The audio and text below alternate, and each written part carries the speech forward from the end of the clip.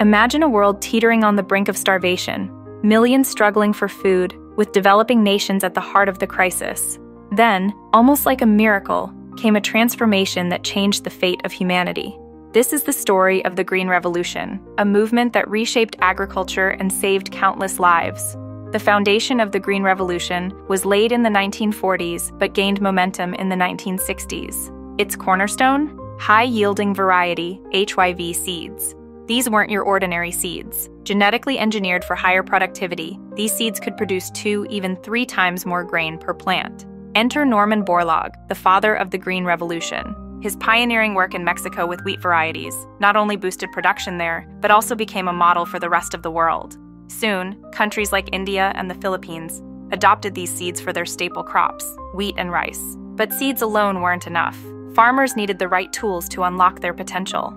That's where chemical fertilizers and pesticides came into play. Fertilizers enriched the soil with nutrients, while pesticides kept the crops safe from pests and diseases. Together, they created the perfect environment for HYV seeds to thrive. Additionally, irrigation systems were modernized. No longer reliant on unpredictable monsoons, farmers could now ensure consistent water supply.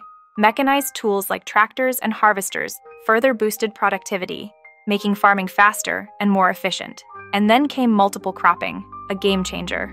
Instead of waiting an entire year for one harvest, farmers could grow 2 or even 3 crops on the same land, maximizing output and ensuring a steady food supply year-round. The results were nothing short of extraordinary. Food production skyrocketed. Take India, for example. Wheat production surged from 12 million tons in 1965 to over 55 million tons by the early 1970s. The country transitioned from a food-deficient nation to an exporter of surplus grains. This revolution didn't just fill bellies, it fueled economic growth. Reduced food shortages meant more stable economies, particularly in developing countries. For millions, it brought hope and opportunity, but it wasn't without challenges. Social disparities widened as wealthier farmers, who could afford fertilizers and machinery, benefited far more than smaller, poorer farmers. This created new inequalities in rural communities. And then there was the environmental toll.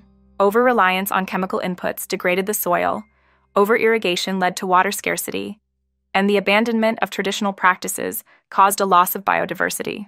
The Green Revolution was a transformative era, a symbol of human ingenuity and resilience. It taught us how science and innovation could tackle global crises. Yet, it also left us with important lessons: how progress must balance with sustainability, and how the benefits of change must reach everyone, not just a privileged few. Today, as we face new challenges in agriculture and food security, the Green Revolution reminds us that innovation, when guided with wisdom and inclusivity, has the power to change the world.